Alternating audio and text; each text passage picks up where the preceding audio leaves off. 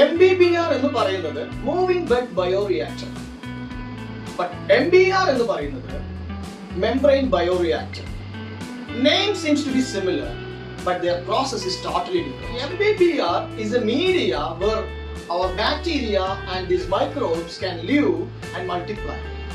But MBR is a filtration system.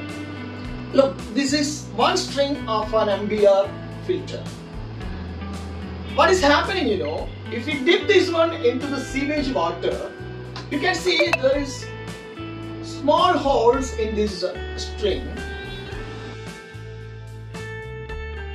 All the sediments will block outside of this string. Pure water will go inside this one through the small pores and it will come out through these holes. So we will get a high quality permeate water.